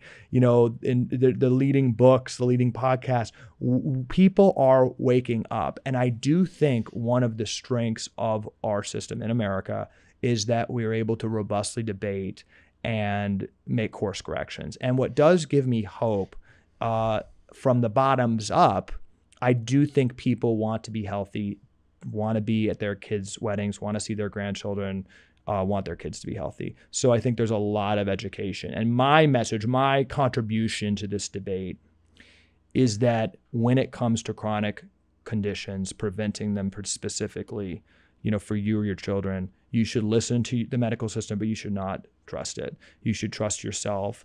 And how do I listen to the system and not trust it at the same time? You can listen to what the American Academy of Pediatrics says to feed your children, and then read a book by Mark Hyman or Robert Lustig and do the opposite. You can, This is the optimistic part of the pitch? No, it is optimistic. In order to be empowered, yep, we need to have a baseline of what's happening. Knowledge about the game we're playing in is required for empowerment. And I think people can do their own thing. That is all I hear. The system, though, is going to eat a huge percentage of the people. From the top down, this is how I see it. This is the biggest existential threat we have to America. Mm-hmm. We are truly becoming a fat, infertile, sick, depressed population at an increasing rate. Like if you've seen the movie WALL-E, we're truly becoming that. Also divided, everything's political. This will kill. But what gives me hope from a top-down perspective is things that are unsustainable by definition have to stop eventually. Yeah, but in how much pain and agony? We generally get to the right answer late, but we do get to the right answer. And I do think it's a strength of our system. I think we have completely lost our way. There's been a complete lapse of moral courage from leaders. But let's just even take what I was talking about earlier, how the medical miracles were all pre-1960 acute. We did achieve great things in the medical system. We have double life expectancy through, I think, these acute innovations. We've lost our way with these management of chronic conditions, this addiction to that, the recurring revenue, which our system is addicted to now. We're aggressively calling it out right now. It's mathematically unsustainable because the more we spend, the worse things get, and we're going to go bankrupt. So it has to be a bottoms-up revolution. I mean, I actually do get hope that the most popular pieces of content are about this, that there's an awakening. My message is the system is rigged. You should trust yourself, and it's simple. It is simple. Cut those 3 ingredients, move, see what happens. It's simple. Like, don't be gaslighted that this is complicated. I've seen the efforts inside the system to try to convince you of that, and it's just not true. This is dead simple. That is my message. And if more and more people can wake up, the system changes from the top down. And I'll just say lastly, you mean the system changes from the bottom up? I'll give this example. I was meeting with a member of Congress and asked them about money. And the money's huge. The pharma industry spends 5 times more on lobbying and public affairs work than the oil industry. 3 times more than any other industry. It's huge. There's 3 pharma lobbies for every member of Congress. What? It's huge. Say that again? There's 3 pharma lobbyists for every member of Congress. So it's significant. Yeah. What he told me is that the only thing more powerful than money is grassroots support, is voters caring about an issue. And that's why abortion, and that's why gun control, things that are very targeted, people are very passionate about. And what he said, and what I do see, is that people are being channeled and becoming very passionate about the fact that there is violence occurring to kids. I really do think, and it's a tried and true political dynamic, but kids are under threat right now. Like, you go into a kid's classroom, you see the developmental issues, you see the obesity, you see the metabolic conditions. This, when you think about a voter, and what they care about, this is channeling a lot of attention and rage, and more people are talking about this at meetings and calling. And these members of Congress also have kids, and they basically are somewhat gaslighted, and they're not really controlling anything and kind of in the system as created by the interests. But the grassroots support is growing. And one thing I'm trying to do is channel that. And I would say the more you can make your voice known that this rigged system is an issue, the more effective. And we're working with some folks on channeling that attention. But if there is a grassroots uprising to protect kids and reverse these trends we're seeing, that will also help. How dare you, Calley, insinuate that my morbidly obese child with type 2 diabetes is not perfect. That's body shaming, and you should be fired, defunded. Any sponsorships you ever get, any likes on Twitter, I'm going after all those people. What say you to body positivity? I think it's the exact same tactics that I saw 10 years ago when I was working for these companies. I think that the average American who's overweight wants to be less overweight. They want to be healthy. I think we've been sold this bill of lies that you can cater to I think that's true. I think that's the secret. I really do believe everybody would feel better about themselves and would just feel better, like my joints don't hurt, if they lost weight. But that is not the rhetoric. The rhetoric is from some percentage. Maybe it's 1%, maybe it's 99%. But there is violent rhetoric about body positivity, not shaming people for being overweight, et cetera, et cetera. If I want to trigger people, all I have to do is start talking about weight loss. Let's go back to the framework of rigging institutions of trust.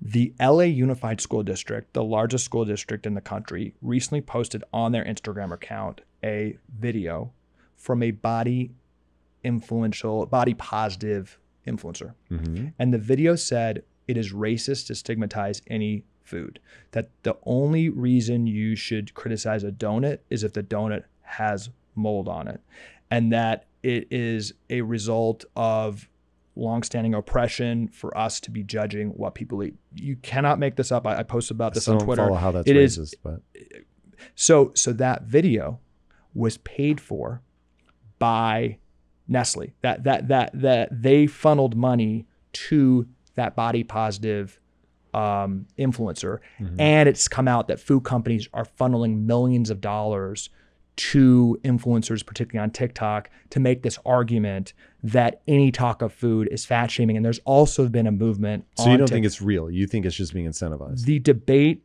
is being weaponized. Like, where is this information? Where is this information coming from? Like, where are these ideas now that it's racist for a doctor to weigh a patient, which is now a thing? Doctors aren't weighing patients. Tying it to race. This is the playbook. There are viral TikTok videos that are the influencer funded by food companies. This has come out that are systematically arguing that it's racist to weigh patients. But why? I don't understand the tie to race. So because you should watch this video that the LA Unified, but they tie the fact that communities of color have higher rates of obesity. Got it. So they make that connection. So they add a race in there. But if everybody's weighed, is it the judgment against being heavy? Like, if people were saying the judgment against being obese is racist, then at least, okay, if it's disproportionate that people of color are obese, then okay. I obviously think it's insane, but I understand there's a direct connection to be made.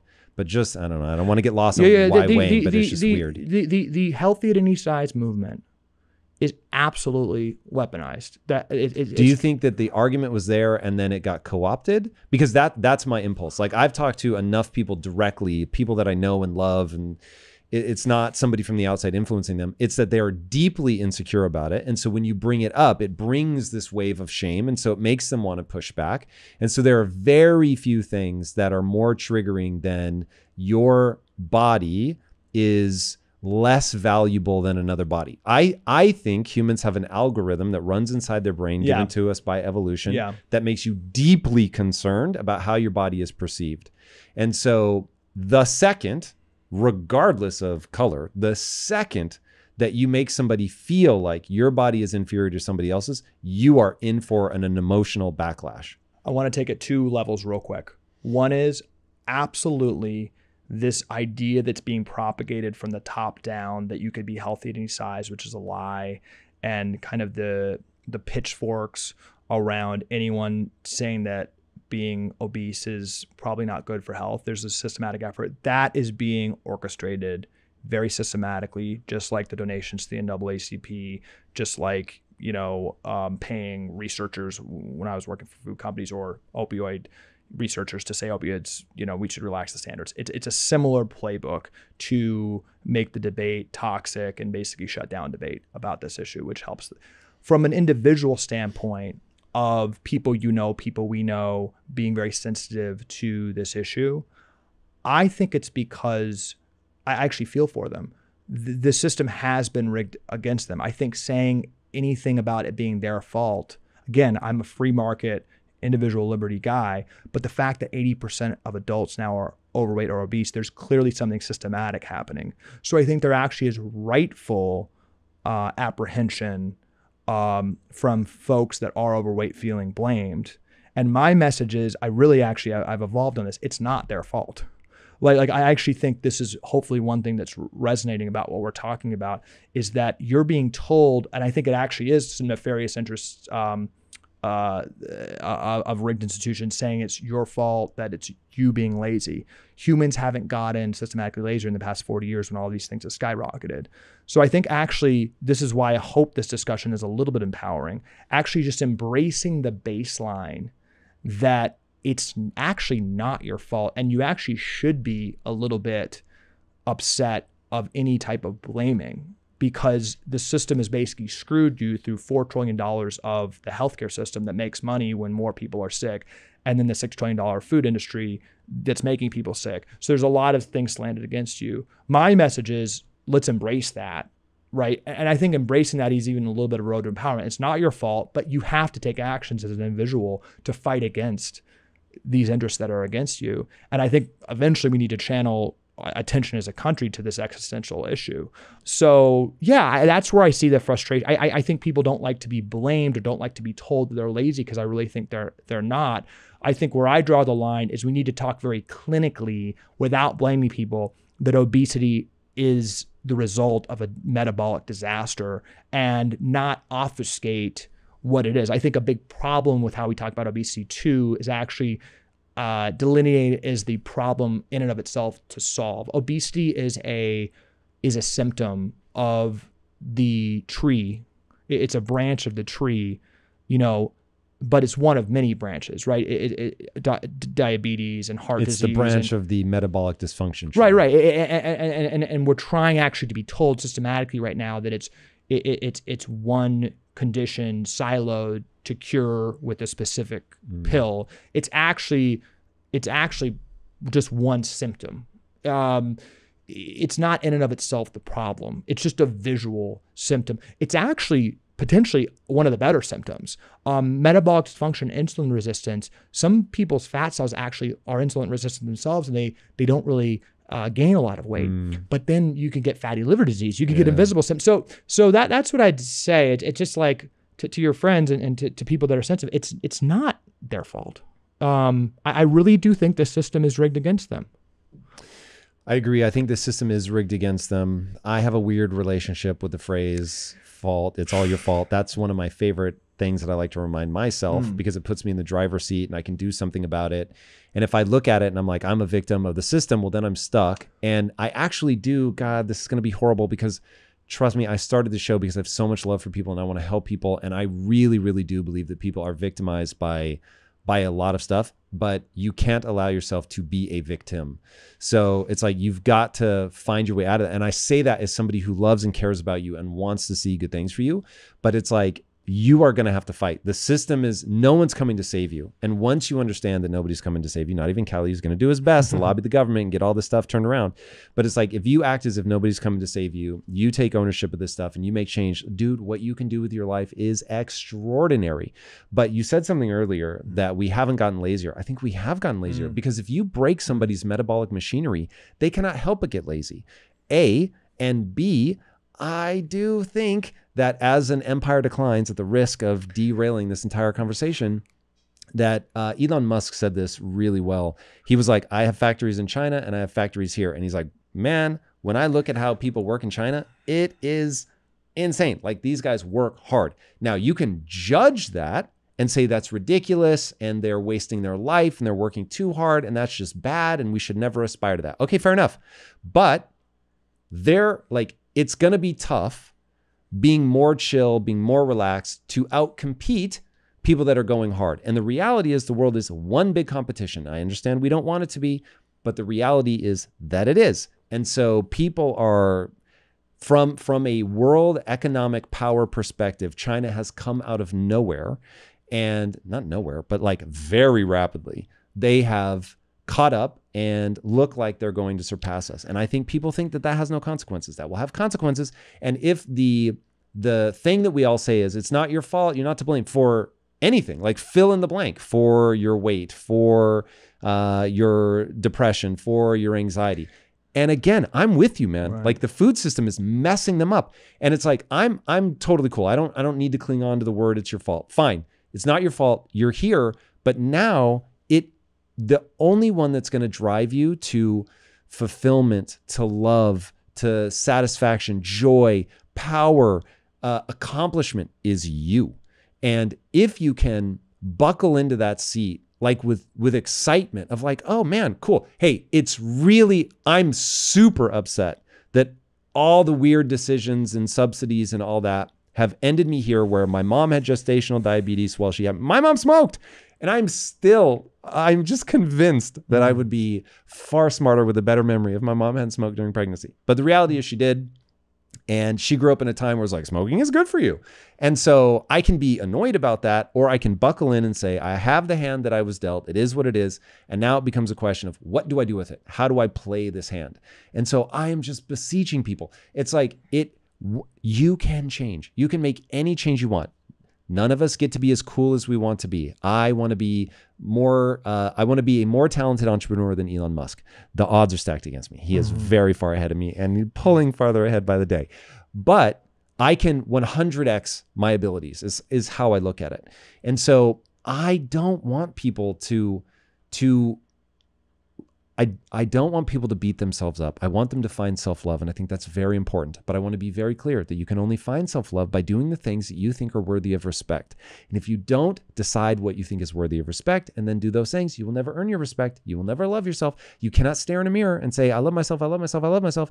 And so we get to the point where people are obese. They are being a little lazy. And even though they have the deck is stacked against them, bad things have happened to them that are not their fault. But like focusing on the it's not my fault part instead of the I can do something about it is where I think we lose people.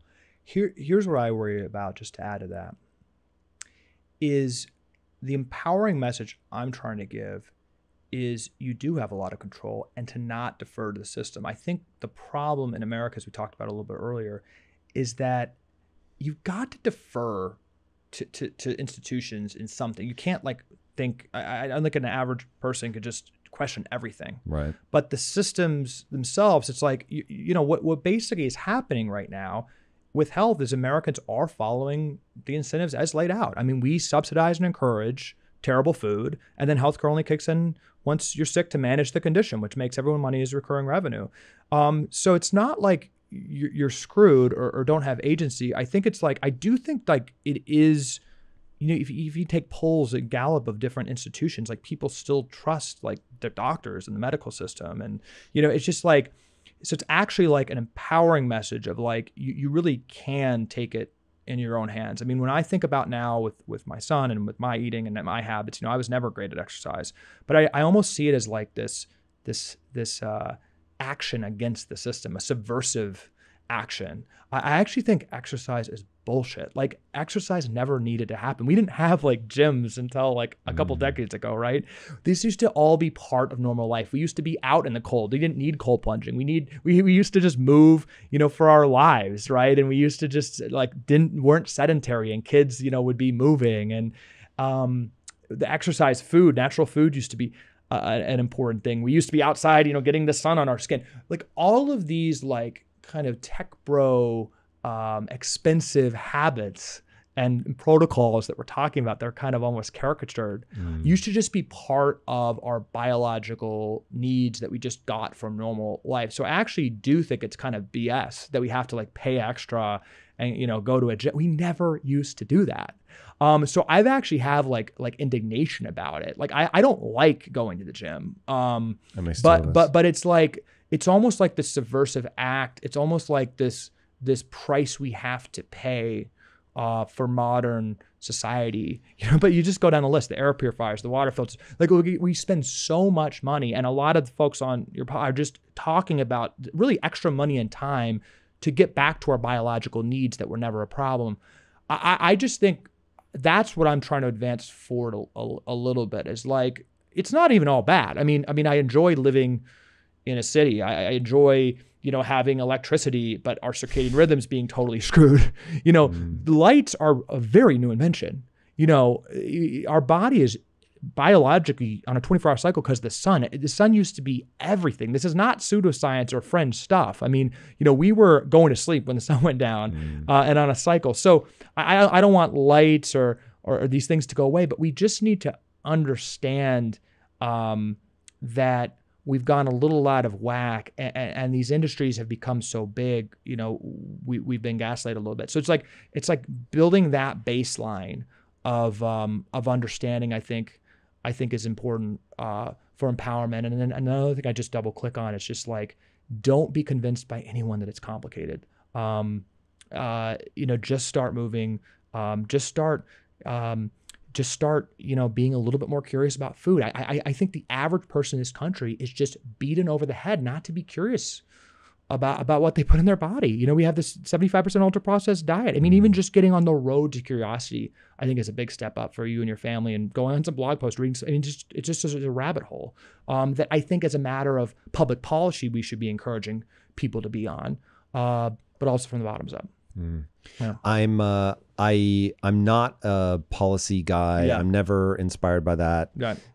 I think that it is very good that some people are, and I encourage anybody that's listening to this, if you're a Rage Against the Machine kind of person, please go Rage Against the Machine, because this is all crazy. But I want to now talk about innovation. So one thing we were talking about before we started rolling is what's going to be that next big movement in food. You were talking about regenerative agriculture. There's two parts of this that I want to get into. One, just what is regenerative agriculture? And then as we think about scaling, what do you think about artificial, I guess not technically artificial meat, but meat cells grown in a lab? So I believe regenerative agriculture is one of the most important worldwide trends of the next 10 to 20 years. And for people that don't know what it is, break it down for them. We have a monocropping system where, because of the subsidies, crops are, we have fields of wheat, fields of corn. They're all one. We have industrial pens, and crates for cows. We do everything separately, which is the result of a lot of the agriculture incentives. That's a new phenomenon in the past 60 years. That's never how farming has been for history. Farming has been that there's been a lot of experimentation where animals are raised near the plants, that the manure helps, fertilize the plants, that the complex ecosystem of everything together actually provides a natural pesticide, that farmers were experimenters, to figure out what animals should be near what plants, and how all these ecosystems meld together, to produce better output and to basically almost create natural pesticides. We haven't had artificial pesticides until very recently. This was like experimentation. Doctors were like scientists, and we've totally gotten away from that. It's absolutely decimated our soil. So we actually need pesticides because there's not such a complex ecosystem now, right? We need pesticides. And now, as we know, right, 90% of Americans, if you test their pee, have glyphosate in it. We have thousands of chemicals in the United States right now that are banned in Europe. I'm kind of an American. I don't like complimenting Europe too much, but this is not a free market that we have thousands of neurotoxins in our food. It's the result of a totally rigged market. If you really go down the rabbit hole of what is allowed to be sprayed and put in our food, it is a scandal. They're true neurotoxins. This is the result and downstream of are industrial farming, which again started with good intentions to reduce hunger and have stabilized food prices, but is the predominant way we farm in America. So there's two movies I'd say, The Biggest Little Farm and Kiss the Ground. Unbelievable, life-changing documentaries on regenerative farming. And what they show, and this is pretty indisputable, that we have 40 crop cycles left. Is that 40 years? I think it's 40 years. I think it's 40 harvests left, where our soil is becoming so nutrient depleted with the monocropping. And what is happening now is that a tomato, for instance, in the United States today, in key nutrients is 90% less than a tomato grown 50 years ago. It's substantially less nutrients than a tomato grown in like Sardinia, Italy, which is one of the blue zones. So we actually right now, our food is becoming less nutrient dense. And our soil, which is, I used to think these things were all hippie, but this is like the life form that produces our food and produces the nutrients that transfer from the world into food into our bodies. It's getting decimated. So we have this problem, right? We have a problem where we're all getting metabolically dysfunctional, where rates of everything are going up because our food is poisoned, I believe, and that's a problem. So you got to ask how to solve that problem. And some folks say, well, we need to create fake meat. We know about the Beyond Burger. I mean, that's been pretty much, I think, delegitimized. But there's also this artificial. I hope so. I mean, Impossible Burgers is processed pea protein smothered in canola oil. I mean, it's literally canola oil. Going back to seed oil, going to be deeply problematic. Yeah, I also ate one not knowing that I had canola oil until just now. Thanks very much. And it spiked my blood sugar like ice cream. Yeah, it is. If you look at the ingredients, it's processed, lab-grown, low-quality protein smothered in natural flavors and canola oil. So this goes back to what we're talking about with the carnivore vegan. Look at the components of food. If a glass of water is here and a glass of water with arsenic is here, you'd say that's bad. You can separate the arsenic and the water. With food, we don't even think it's individual components. And the Beyond Burger, Impossible Burger, Frankenfood processed meat smothered in inflammatory oils and natural. It's like that's not what we're evolutionary designed. So I don't care if you're a vegan or a carnivore. That crap, processed crap, throw that out the window. Then you get into what you talked about, where there's actually they're like almost like lab growing like meat. I'm not trying to be a Luddite here, but I think that the future is using technology to get back to basics. I don't think it's progress that we've totally messed with birth now and have close to a 40% C-section rate, that we're, lab growing food. What I would prefer and what's happening is, as I said, regenerative agriculture, and they talk about this in the documentaries I mentioned, actually can produce the same or better outputs, crop outputs. In terms of yield? Yield. And they're a carbon sink because everything's flowing together. And it actually, the soil actually brings the cows and the methane, it brings it back into the soil. And there's crazy productivity because now what regenerative farmers are using is they're using AI. As I said, they're scientists because they can run a bunch of different tests. What food should be grown next to each other, right? What animals support what crops? They're constantly The Biggest Little Farm, unbelievable documentary on Disney Plus. They're experimenters, and you can actually use technology to figure out how to increase output through regenerative farming. So I like that use of technology, but growing an artificial chicken in a lab, it just doesn't meet the threshold of the fact that I think we've lost our way is getting away from our biological needs. It's like we're animals that are millions of years in the making. And, we, as I said, grew up with the sun, right? We evolved with the sun. There was no travel. We were in one place and we had a circadian rhythm with the sun. We ate natural food. We experienced wide ranges of temperatures, from night. We were outside our whole lives. So we had these. We're not going to out hack that. We're not going to look back in 100 years at today and think we knew anything about human biology. The key thing we need to use technology for is getting back to basics on human biology. So I'm not a big fan of frankenfood meat or lab-grown meat.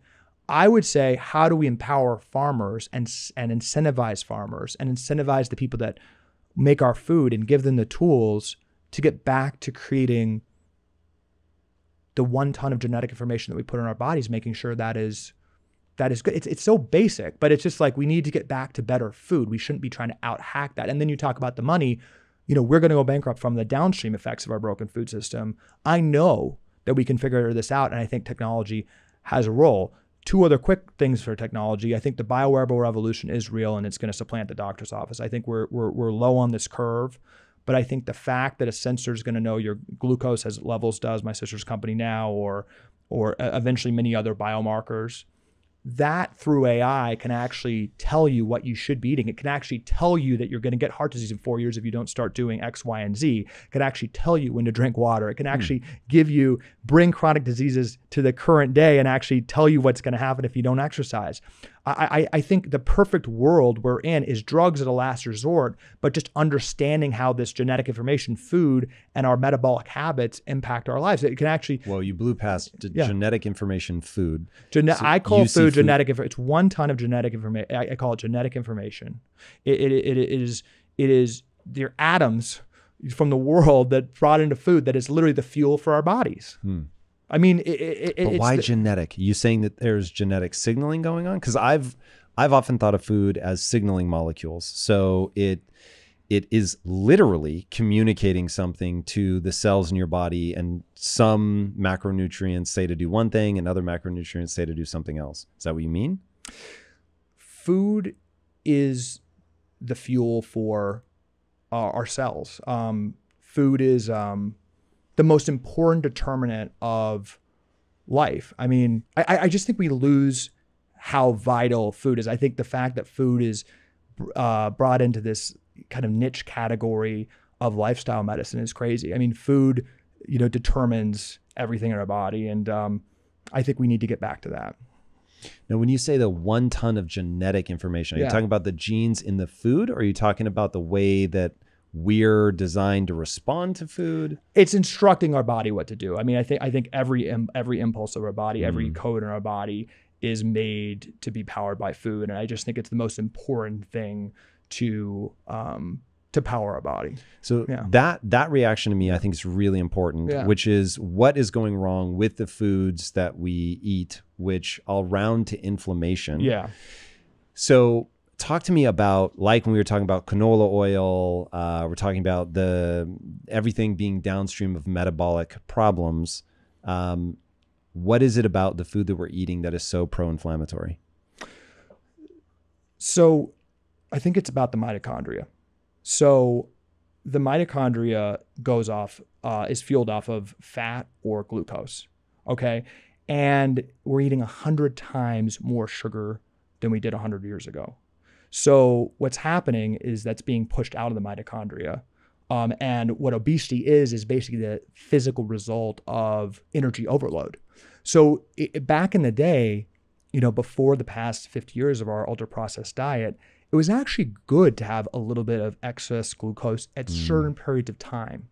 So humans are actually made to hibernate to some degree. Like evolutionarily, we're made to store some excess energy as fat. And we actually are made to go potentially weeks without eating. So I think that's very key. There's been some books about this. Nature Wants Us to Be Fat and Drop Acid by Perlmutter. And so there's actually this biological need when we see high sugar food, fructose in fruits, to actually eat as much as we possibly can. Like evolutionarily, when you saw that, you actually were well instructed and well advised to eat as much as you can. I mean, it's a whole nother subcategory, but then fructose, of course, has been processed, and that's the type of sugar that's in most of our food, the high fructose corn syrup. It's a special type of sugar that actually makes us want to eat more. So throughout history, right, and our mitochondria is made to do it kicks out, it's powered by the glucose, kicks out the excess glucose, and that actually turns into fat and is stored as fat. And then our body shifts into fat burning mode and uses that as energy. Humans today go through a lifetime without shifting into fat burning energy because we're constantly in a fed state, constantly eating glucose. And it takes, as you go into the research on the keto diet and fasting and stuff, it takes about 24 hours if you're in a high glucose state to shift into that fat burning mode. Humans literally go through not once entering that mode. So I think in that sense, the energy, it kind of makes sense. It kind of makes sense to actually load up a surplus. But we're literally just, it's backlogging. It's backlogging, and that's causing insulin resistance, and that's causing metabolic dysfunction. That was one of the things when we brought up fat earlier, that so while fat is potentially one of the better results that you can have to metabolic dysfunction, because you've got your body actually saying, okay, I'm going to take this glucose out of the bloodstream, I'm going to store it as fat. It's better than leaving it in the bloodstream, which can cause all kinds of problems. Right. But fat is also an endocrine organ. And so it starts secreting hormones, which then can make you more insulin resistant, which can make it more difficult for you then to lose the fat. So the more fat that you put on, the harder it can become to lose the fat. And so now you get into this very problematic cycle where it really does become harder and harder to shake that. And then on top of that, you factor in the microbiome, that your microbiome is going to adapt to whatever you're eating. So if you're eating things that are making you insulin resistant and your microbiome is then screaming out for more of that food that is making you insulin resistant, now you're really in a death loop. And so getting out of that, and this is actually going back to one of the human things that I hear a lot, which is that there are people that are pushing back on the food emotionally, right? Food is such a huge driver of dopamine, to your earlier point. They feel like I ought to be able to eat this. Like, it's not fair that I can't eat this thing. I want to eat this thing. It makes me feel the way that I want to feel in the short term. And so they get into this loop of you have an emotional sense of, I ought to be able to eat this. It's unfair that I can't, that people are telling me I'm not supposed to, that's making me fat, whatever.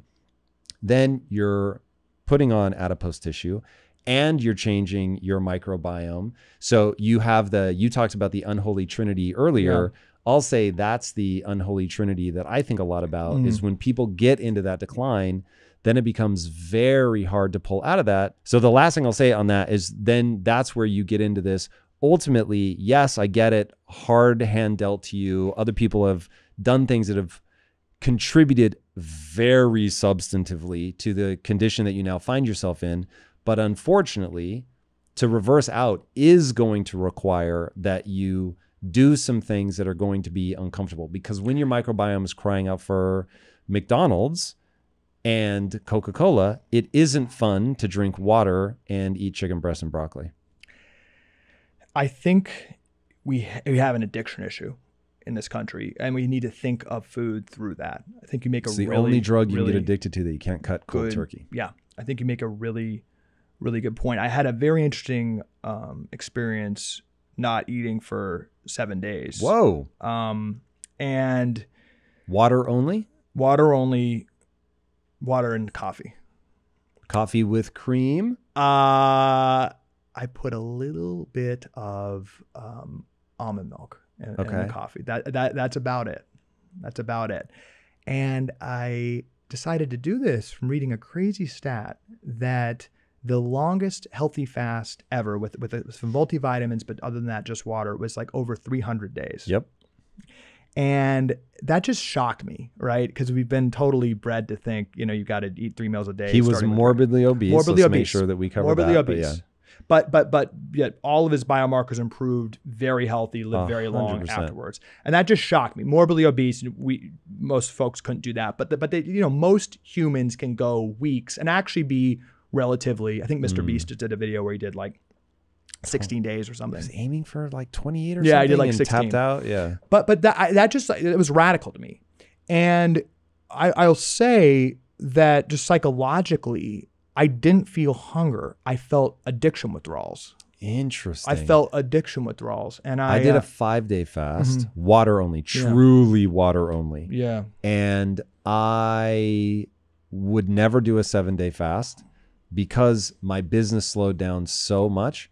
The first 2 days are fine. Day 3 starts to get dicey. By day 4, I feel like I have the flu, and it is not fun. So for me, days 2, 3 into 4 were rough, and then it was amazing. And I never got to the I think amazing this is part. talked. There's been some writing on this in some of the fasting books I've been reading, but it was like euphoria and great productivity. Wow. Why'd you towards stop? the end. I had a dinner party planned, and like it was almost like this boredom. Like it was like it was so fair. interesting. To your point about addiction. It was so interesting. It was like just habit. And I think that's just acknowledging that. I mean, we don't have as much, thankfully, a hunger problem, but we have an addiction problem based on addictive food. And it gets to the spiritual question. It's just like, this is not good. Like, as an American civilization, you talk about kind of thinking about top down, thinking about China, thinking about American competitiveness. It's like the economy is inputs, and we've got, very increasingly sick, addicted population. And this addiction, this fact that, as we talked about, our cells are being overloaded with glucose, that's causing insulin resistance, which is highly related to a lot of mental issues. If your triglycerides to HDL ratio goes up, for each point it goes up, your chance of depression goes up 90%. This is a ratio that a lot of doctors talk about as the key kind of indicator of insulin resistance. But there's a ton of data showing how tied insulin resistance, diabetes is to depression. It's like the inputs in the economy are just individuals, and each of those individuals has a body and a brain that's perceiving the world and making decisions and determining their happiness, which is the end result of what we should be trying to do with public policy. It's like we're systematically destroying that. It's like there's a lot of complicated public policy elements, but like I just think we've got to talk about our food crisis in terms of an addiction crisis to kind of start unwinding this expectation, as you said, that it's like this expectation that everything we eat needs to be highly processed, that everything we eat needs to kind of feed this addiction, that it's taking something away if we don't do that. I think that's a real problem, and it should be attacked like the opioid crisis. I mean, we really have an addiction problem. That's a really interesting way to look at it. I saw a tweet that you did that showed you panned from the Coca-Cola, I think it was in a CVS, you panned from the Coca-Cola to the like diabetes treatment that they offered, and you were like, oh, it's a closed loop system. And it's a bit like the guy selling you fentanyl is also selling you Narcan or whatever it is, the overdose medication. And so it's like he wins either direction. Well, it's a conflict of interest. I mean, you look at the financial reports of CVS, a huge driver of their revenue is obviously selling pharmaceuticals, but a huge part of that is diabetes management. Oof. As we talked about, $4 trillion in healthcare, well over $1 trillion of that is tied to diabetes. And then I would say 90% of that entire budget is loosely tied to diabetes because blood sugar dysregulation is the underpinning kind of branch of many of the other chronic conditions. I mean, it's really the foundation. I'm helping my sister, Calley Means, write a book about this. I mean, it truly is like the paradigm. What's the core thesis? Is that metabolic health is the lens we need to view every health issue from, that it is a complete scandal that we have 42 medical departments. It is a book claiming that a metabolic view of health is the new framework for how we need to shift medicine to, and offering systematic and bottoms-up tips on how to do that. But we have to get to that view. The CVS thing, I mean, it is absolutely unconscionable and just kind of Orwellian. Walking to the front of the store, I actually walked down every aisle. I mean, it is like every item in a CVS is either, loaded with substances that unholy trinity that hurts our cells, or is like an endocrine disruptor, or is somehow, harming an environmental toxin that's also harming our metabolism. I mean, there's a whole row of artificial air fresheners, Those are bad? Oh, absolutely. Air fresheners. There is a crazy rabbit hole on the artificial fragrances. Whoa. Those air fresheners. Like perfumes as well? Absolutely. Artificial. So you go down the rabbit hole on artificial fragrances. It's a huge, huge problem. I mean, I used to think, and again, you start going down this rabbit hole, it's like, oh my gosh, everything is screwed. It's crazy. Yeah. I asked my wife not to wear perfume because it gives me a headache. My whole life, incense, perfumes, candle stores, I can't be in them. They're highly problematic. And that row at CVS with all of those artificial air purifiers, a lot of the items in those are also banned in Europe. Air purifiers. The things you plug in that release the scents. Oh, right. There's like a huge air fresheners. Air fresheners. I was gonna say I have an air purifier. That goes ham. The air fresheners. Got it. But you go down that aisle. There's a whole aisle for those. Then you go down the aisle of cleaning supplies and personal care products. These things again. I'm reluctant to say this because it gets into like really every part of our lives, being something we need to be concerned about. But I've turned the corner on that a little bit. I think we really should be concerned about the trajectory we're going on. And I think from seeing it, the lack of regulation and oversight is unprecedented in America. Like again, it goes to like trusting, like we kind of trust that these companies have our best interests at heart. We trust probably the government regulates it. For a lot of these personal care products, it's self-policing, it's self-regulation. There's actually not even a lot of testing. Like the amount of chemicals that are allowed in our deodorants, in our shampoo, in our air fresheners, it is a scandal. And, we wonder why sperm count is plummeting. We wonder why, could there be a bigger signal that something is off than our evolutionary, like core function of reproduction is like falling off a cliff? It's like there couldn't be a bigger warning sign. Like fertility issues are like skyrocketing right now. And that's a lot of that is tied to the hormone disruptors. You could get on the whole rabbit hole here, but yeah, the CVS, the front of the store, almost to the item, is something that disrupts our metabolism. And then the back of the store, 85, 90% of the revenue in healthcare is tied to cleaning up the mess of preventable metabolic dysfunction. So crazy. How do you unwind that?